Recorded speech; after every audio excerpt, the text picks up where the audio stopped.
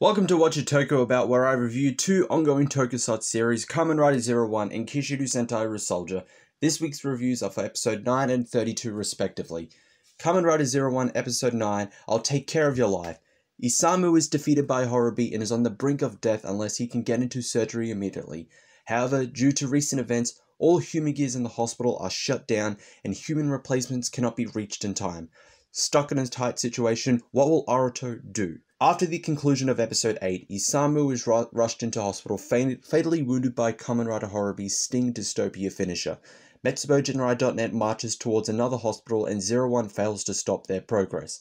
In a last-ditch effort to prevent more hacked human gears, Vice President Jun orders the deactivation of all medical human gears, leaving patients, including Isamu, with no medical treatment, with a reactivation or deactivation possibly resulting in more casualties.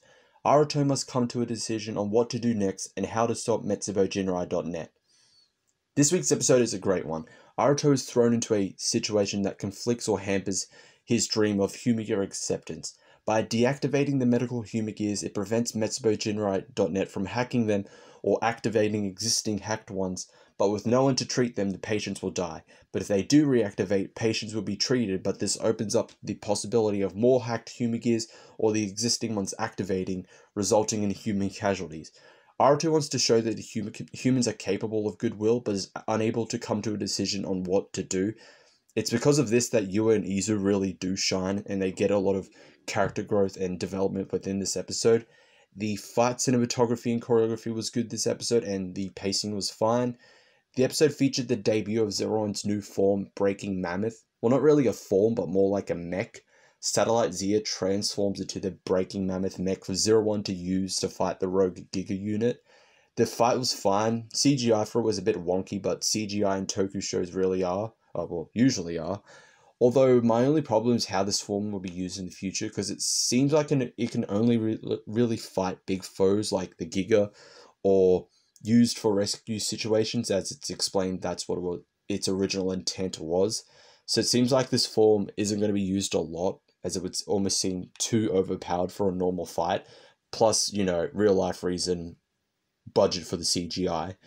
Overall for this episode, I give it a rating of 4.5 progress keys out of 5. A great episode, really good development for a lot of the main cast, nice action and pacing. Kishiru Sentai RyuSoulger episode 32, When the Reign of Hatred Ceases. The RyuSoulgers try to find a way to save Nada from Gaisorg, but a Minosaur with the ability to turn people against one another has been created. But what will happen when Gaisorg appears to fight everyone?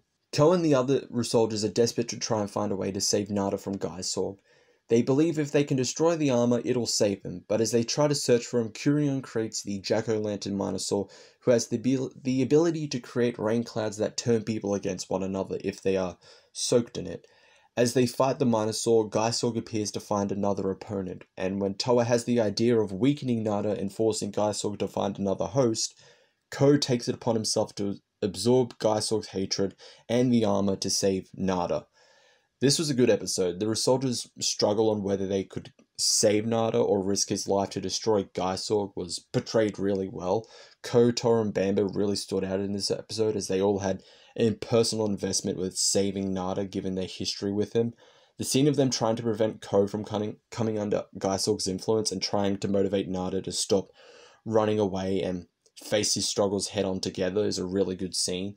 The Monster of the Week stuff of this episode was kind of just there. The Minosaur only really exists because its power actually does unintentionally help the RyuSoulgers in saving Nada.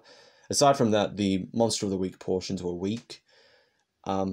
This episode debuted two new combinations, Kishiru Teramigo and Kishiru O-Jet. The former one is okay, but the Kishiru O-Jet looked good. But given this was a Gaisorg focus, the introduction of these two new combinations felt kind of weak. There's no real setup or build up for them to exist. The fight cinematography and choreography was okay. It was minimal given the direction and tone of this episode, but it was okay nonetheless. The pacing of the episode was okay as well. So for episode 32, I give it an overall rating of 4 out of 5 RyuSouls. A good Gaisorg focused episode and neatly wrapped up his and Nada's storyline. Okay combination debuts and fight scenes. Overall good episode. Thank you all for watching, and remember, if you're new to the OzChris channel, try to pick up your RyuSoul swords and slash that like, subscribe, and or notification bell, and follow me on Twitter and Instagram. The handles will be in the outro, and I will see you all in the next one.